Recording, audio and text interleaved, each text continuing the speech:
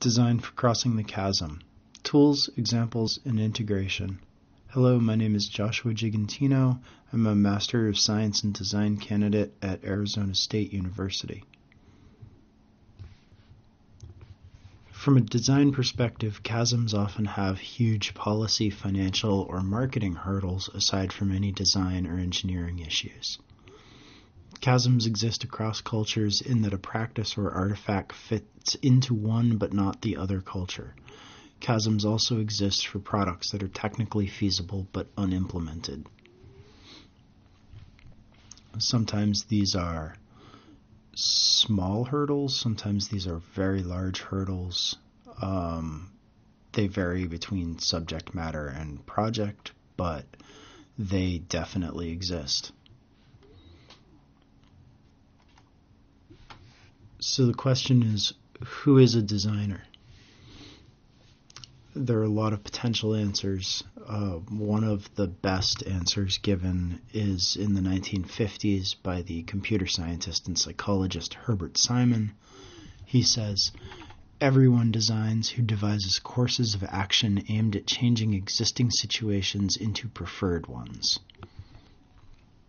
This pushes out the boundaries away from just visual thinking and visual processing to a whole range of activities, but also invites those activities into traditional hands-on visual-based design practice. So some typical fields in design that you will find at a school like RISD or Arizona State or Pratt. You'll find graphic design, industrial design, architecture, landscape, UI, UX, which are user interface and user experience, perhaps transport design, very popular in Detroit, or exhibit design. Each of these fields also is experiencing certain levels of specialization at this point. So some atypical fields that you'll find inside each of those are, you'll find community engagement specialists out of graphic designers. You'll find sustainability specialists in industrial design. You'll find urban planners emerging out of architecture schools. So what is design? Design will use several tiers of visual thinking and problem solving to improve outcomes and create new things and new devices and artifacts and processes. Design follows a hierarchy that Buchanan describes as moving from symbolic systems or functions in visual communication to the material artifacts of products up to a level of organized services and activities in systems, and beyond that, complex networks of networks or systems of systems that form communities. And so design can function between these levels, in among this hierarchy, and you can see different schools of design, graphic design versus industrial design. Graphic design will function more in the symbolic and visual communications, whereas industrial design will function more at the product level. An architect will be working at the system and product level, for instance, most of the time. Ideally, any designer can function at all four of these levels comfortably inside their own skill set. Professor Borodkar at ASU describes design as having three components. The components are beauty, utility, and sustainability. And typically in this context, designers are going to try and balance all three of those elements. In balancing them, they will hopefully come up with a usable and sustainable and aesthetic device. So some trends in design. Design is moving from an end of process or afterthought on a project into a core strategic tool in the enterprise.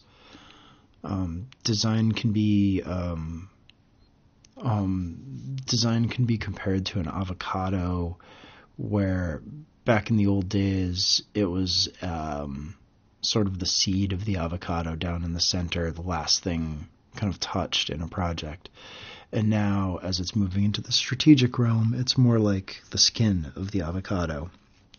And it's the first thing, and it's part of the process throughout the project. Design is increasingly emphasizing collaboration and sustainability. And by collaboration, that can be interdisciplinary teams of people with very different specialties, all the way through transdisciplinary teams where team members are gaining new skills from each other and creating new knowledge. Design helps facilitate that whole process. As far as sustainability goes, sustainability is the radical notion that we don't want to choke on our own fumes, and design is hopefully leading the way on that. Because designers choose materials and choose all sorts of other features in the artifacts and materials that they generate, that we have a responsibility, similar to how engineers would have a responsibility as far as picking recyclable materials and making sure that what we're using is as good for the earth and society as possible. Design can be a messy process, especially design research. There's usually ambiguity about answers, often right up until the end of the project. It shouldn't detract from what design provides. It's just that handling such complex questions that go between people and culture and technology tends to leave things up in the air for a while. So there are three main interest areas to look at as far as design goes. There's design research, design thinking, and design practice. Most of what people think about of design is typically design practice, but research and thinking tools are as critical as the hands-on making tools in the overall process of design. So design research helps us ask the right questions, look at problems from multiple viewpoints, and come to conclusions from research, from study-based questions. Design thinking is more about getting people together in groups and come to decision making. It is also an individual process, but typically the individual process is going to be rolled into either research or practice. Design thinking really shines when it's large groups of people. Design practice is the wealth of tools from drawing to 3D modeling that make up visual problem solving. So this brings us to design research. Design research began in the 50s and 60s as a way to find evidence-based decisions that relate to design. It uses anthropologic techniques, primarily ethnographic study.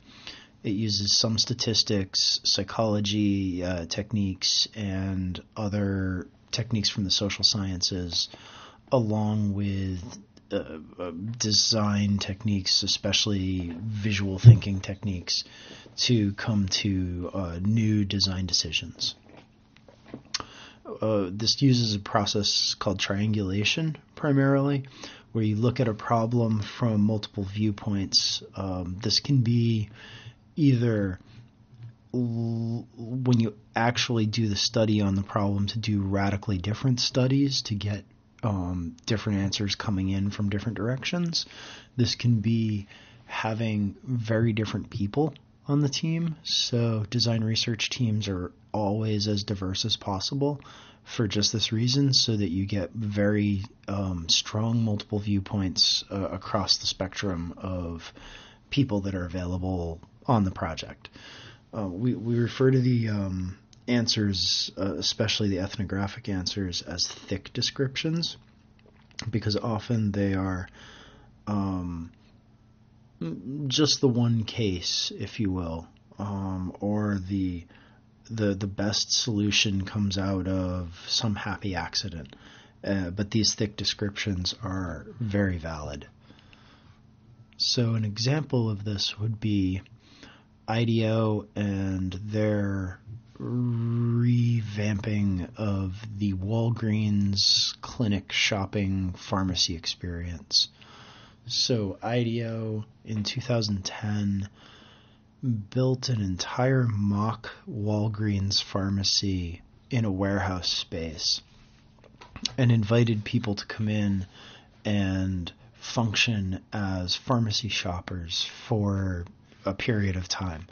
They then analyzed, reconfigured, and kept doing it until they came up with a new form of pharmacy experience that Walgreens was very happy with, and they saw as more of a move towards a clinical and health maintenance or preventative care model, and they see that as a trending topic. So you can expect to see these rolling out, or something similar rolling out in Walgreens across the country soon.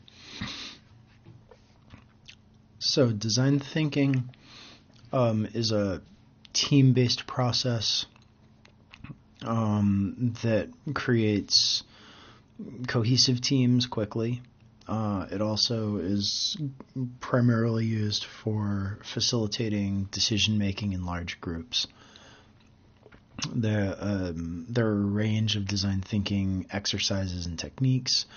Some of them, they can be as simple as sound ball, or the lining up and everybody in the line pretending to be components of a machine, to very sophisticated techniques that generate statistical data while helping people express their ideas.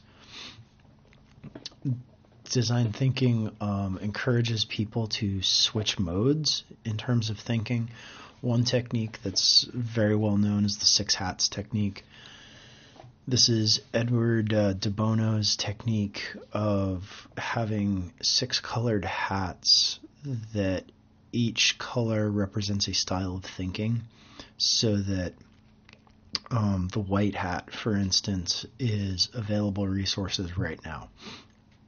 The green hat is creativity. The red hat is passion about the project. The black hat is the devil's advocate. These help people look at problems, going back to the design research context, these help people look at problems from different perspectives. In terms of interpersonal work, one thing that's nice with design thinking is techniques for empathic interviewing that help bring out answers from people, kind of unexpected answers from people.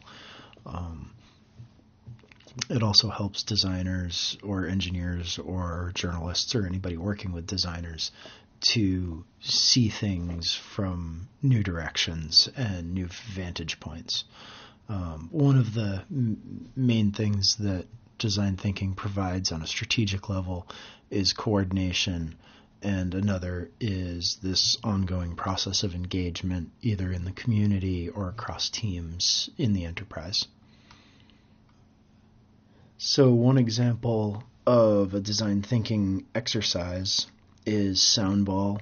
This is a technique that the D School at Stanford uses, and the technique's very simple. You stand around in a circle. One person creates a pretend ball, and they throw it towards someone else while making a sound, and the other person has to catch it making a related sound and then throw it to another person.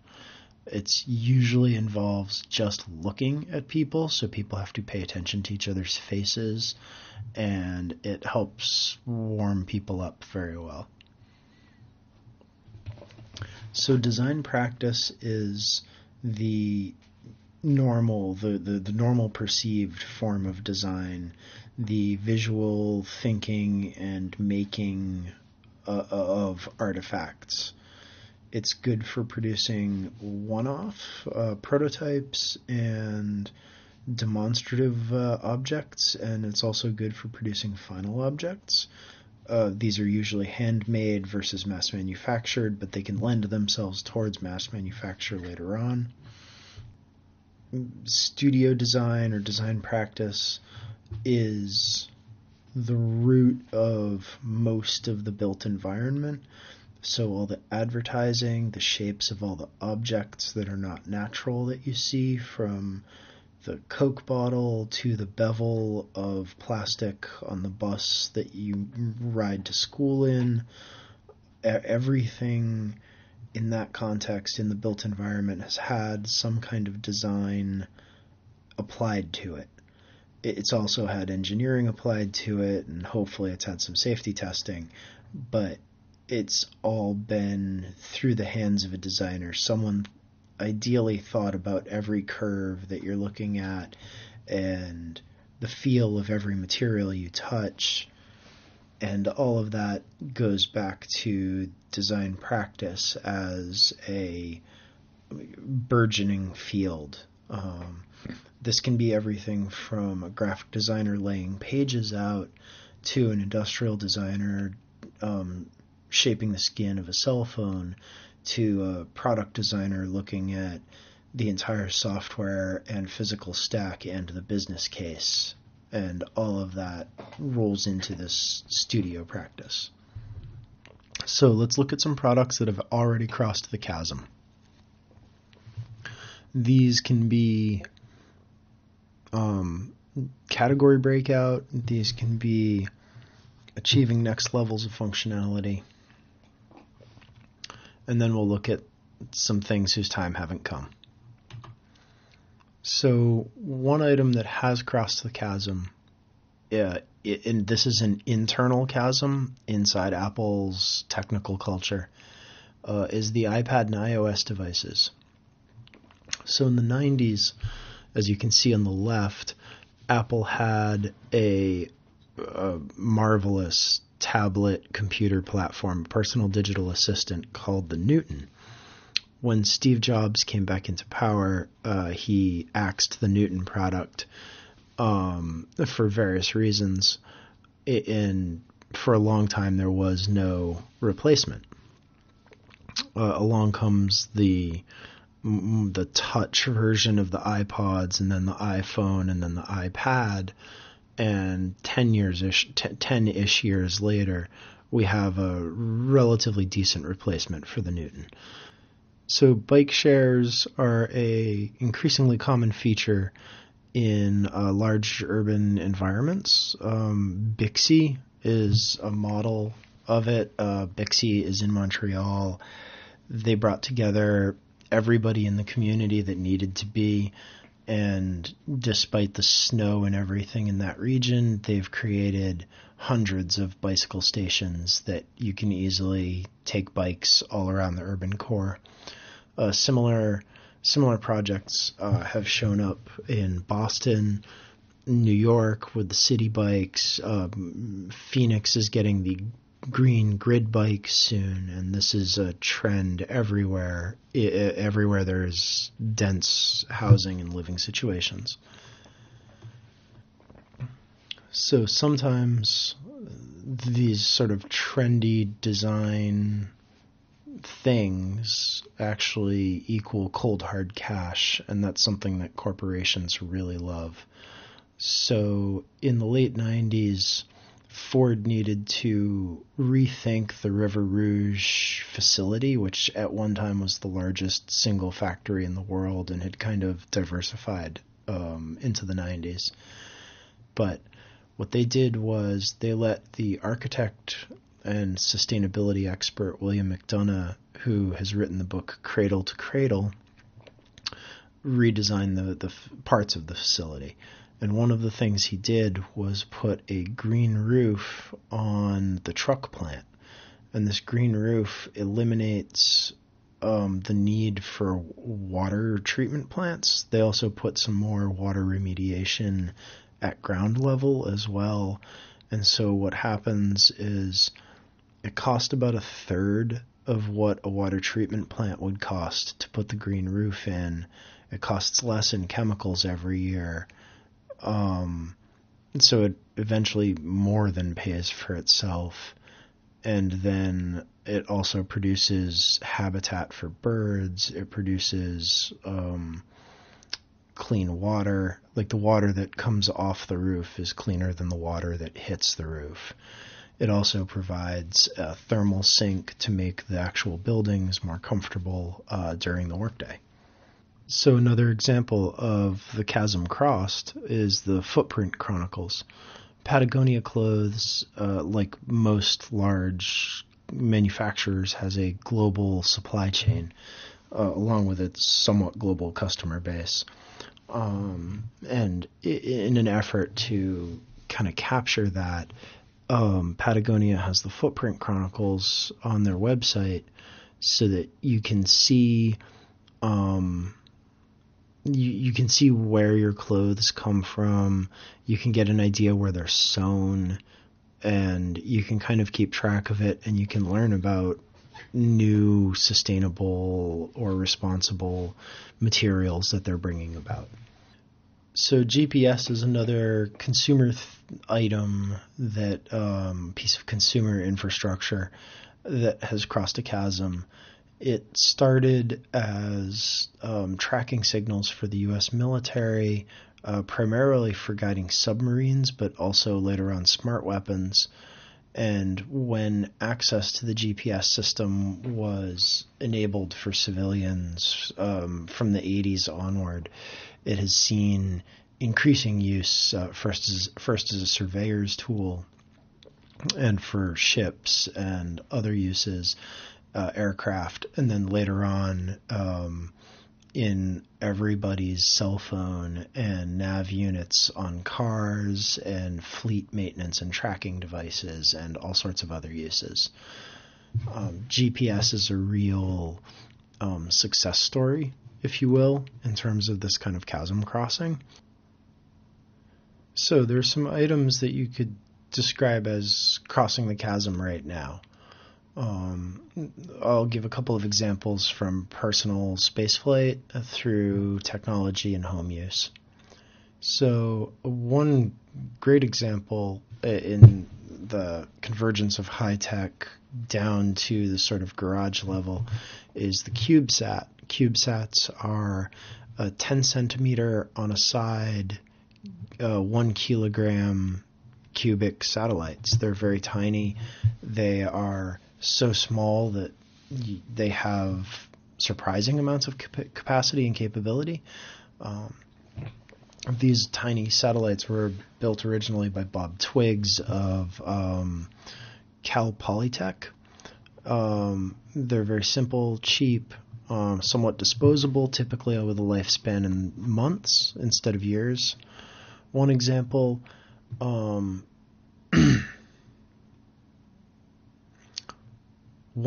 of these kind of satellites is Brown's Equisat system. The Equisat system will flash bulbs or LED flashes when it is in darkness above the Earth so that people can see it from the ground. Another trending topic, if you will, is suborbital spaceflight. There's at least 2 contenders right now, and by contenders, they're in the process of drop or flight tests, not talking about it. These 2 are Virgin Galactic Spaceship 2 and X-Corps Lynx spacecraft. They're both suborbital space planes with tourist flights in the $100,000 to $250,000 range. This has been something people have been working on for years, and it's just starting to take off. There's some high kind of design elements to this, in that Virgin's very famous for their experience design, and they want this to be something that very, very high-end clients really love and keep coming back to. And that's more than just a bare bones engineering project, and it's much more than just a marketing sell kind of project as well.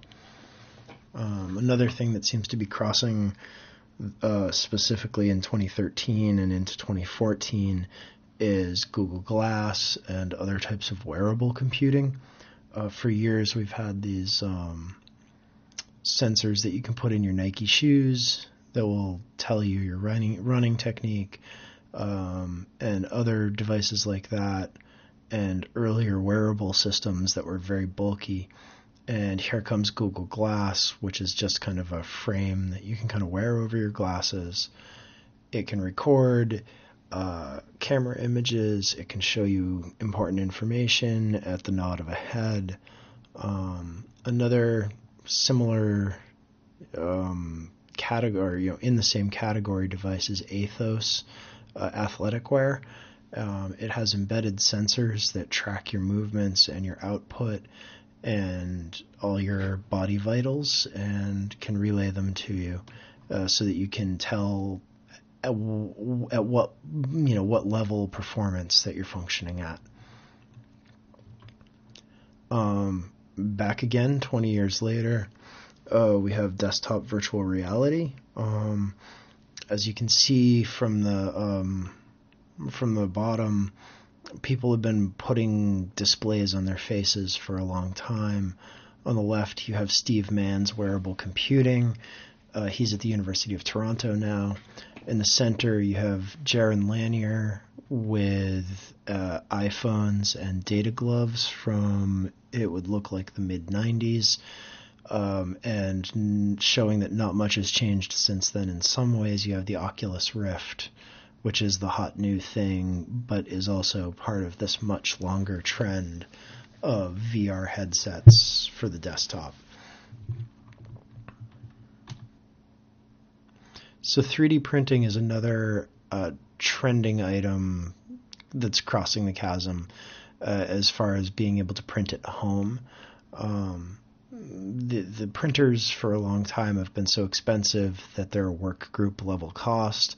So you find them at school shops or Fab Lab or rentable maker spaces, but typically not in people's homes until the Consumer Electronics Show in 2013, and there were dozens of relatively affordable 3D printers. So some of the things you can do now, on the left, there's Ninja Flex, flexible 3D printable material. In the center is a Replicator 2, printing some kind of matrix. And on the right is a little boy with a deformed hand using a 3D printed prosthetic hand that, while not as advanced as many others, is also very, very, very affordable and provides a certain level of functionality that he wouldn't have had before. And that is the type of thing that is printable and makeable at home now. Another trending item would be the Nest digital thermometer. This is a thermometer that learns your patterns and learns when you're home and when you're gone and how hot and cold you want it, and adjusts your temperatures accordingly. This company was recently purchased by Google for several $billion, and it just shows that they really think this is going to take off. So let's look at some things that need help crossing the chasm. These are items that exist in other cultural contexts. The functionality of them in those contexts isn't in debate, and the question is, why haven't these things taken off here in the US?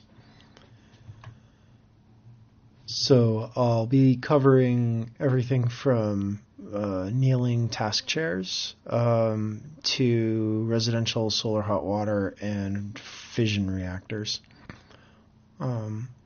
First up, we have the knee chair, or the Swedish chair as it's sometimes called. It's almost exclusively used in the US as a specialty injured back or trying to prevent back injury at computers task chair. In In Sweden, it's a fairly standard chair. It's used in schools. It, as you can see from the graphic, it provides nearly perfect body alignment, and it also provides core strengthening while you're sitting. Another item, also from Europe, is the float spa. So these are sensory deprivation tanks that have mood lighting and music, and you float in a bath of 1,200 pounds of magnesium salts. It's rejuvenating for the skin. It's meditative. And for some reason, there's only a half dozen of these facilities in the U.S. Another chasm is at least in the U.S., is a lack of a diesel-powered light vehicle fleet. Pictured is a Toyota Hilux. It's the same as a Toyota Tacoma, except that it uses a diesel engine. They're better on mileage. They're slightly better for the environment than gasoline. But for some reason, there's a resistance in the U.S. to diesel-powered consumer cars. A TDI type car is always the exception, not the rule here. Another chasm that can be crossed is more on the product and sales side. This would be a design issue, but I'm not sure how much it would be an engineering issue. But how do you get Americans to buy what we would see as warm milk and room temperature eggs? So if milk is ultra pasteurized, it's perfectly fine on a shelf, and it requires no refrigeration. And eggs in the U.S. are pressure washed so that they lose their natural shellac. So they need to be refrigerated to keep any bacteria down. Whereas at least in Europe, eggs are left unwashed and just brushed off, and they maintain the shellac and they maintain their safety. But we have if you will, an embedded infrastructure here in the U.S. of milk belongs in the fridge and eggs right alongside with it. And how do you get past that? And is it something in terms of sustainability, or is there a business case that can be made for it? So residential hot water from the sun, the solar hot water, is another trending option that hasn't really taken off in the U.S. You'll see it once in a while on some roofs, and sometimes in large installations even. But usually hot water is created with natural gas fired or oil fired or some other boiled system. A good example, about 90% of the homes in Israel use solar hot water systems.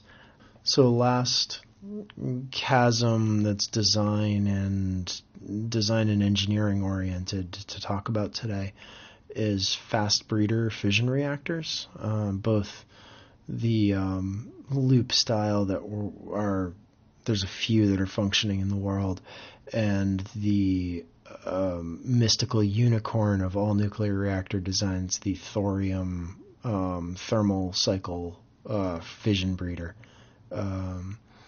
These hold tremendous promise as far as energy production, and yet there's always something holding them back.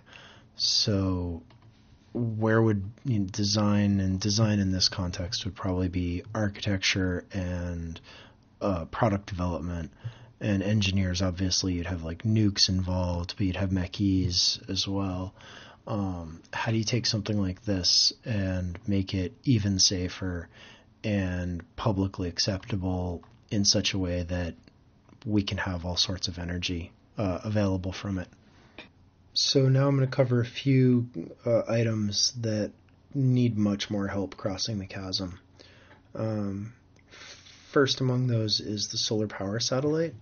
The idea behind a solar power satellite is it collects solar energy, transforms it to microwaves, and beams transparent microwaves down to the Earth's surface for gigawatts of free electricity once it's going. This has a lot of issues to be resolved. From the engineering side, it would use electrical engineers and aeronautical engineers and product development people from the design side. But how to make that work from the get-go is a huge hanging question. Another item, though this could be argued that it could go under the crossing the chasm now category, or vertical farms.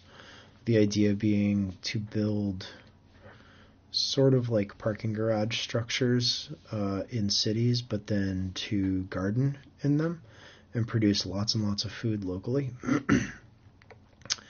Vertical farms would need more civil and mechanical engineers, along with architecture and industrial designers. Elon Musk of SpaceX and Tesla has recently talked about a Hyperloop evacuated tunnel train system.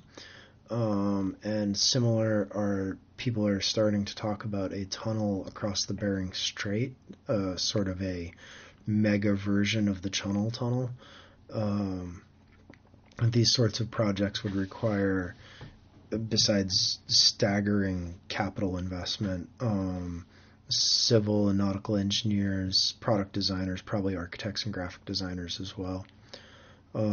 Similar floating cities, another thing people talk about periodically.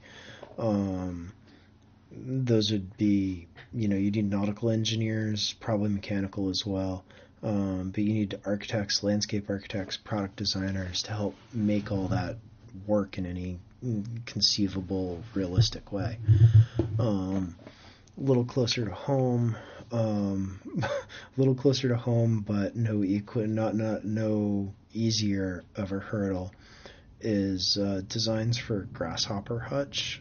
Some industrial designers have produced one that works, so the development part of it is taken care of. It's largely functional. The question is, how do you get Americans to eat bugs? Last on these would have to be the metric system. And this shows that sometimes these chasms are purely cultural inertia and policy, and not necessarily a design question or an architectural or an engineering question or even a biomedical question, and that there are these cultural forces. And even if it makes sense, in this case, to switch to a decimal-based measuring system, it's not going to happen. Or maybe it will happen, and we can figure a way to engineer and design our way through it. So, a couple of concluding thoughts. Design and engineering can and should be the two great tastes that taste great together. They traditionally work hand in hand, and it's good to see engineers spreading their knowledge and designers sharing theirs. So designers often can bring new materials, making techniques and processes into projects that they willingly share. Engineers, in my experience, bring a lot of discipline, immense capabilities for constructing real-world things that are functional, and unprecedented levels of quantitative analysis on a project. One last thing from working in multidisciplinary teams, language and terms are very important, especially early on. If everybody on a team is from inside the same skill set, they don't need to, because they already speak each other's language. If they're related skill sets, probably the same, but not always. And then if they're very different fields, so say design and engineering, or engineering and medicine, or take your pick, computer science and engineering, you're going to have a lot of differences in language, and it's best to try and discover and resolve those early rather than later. So in conclusion, design offers many capabilities for crossing the chasm. Design especially offers complementary skills to all fields of engineering, and it's often just a question of teasing those capabilities out, especially on a team-by-team basis. And with that, thank you very much for listening to this whole lecture.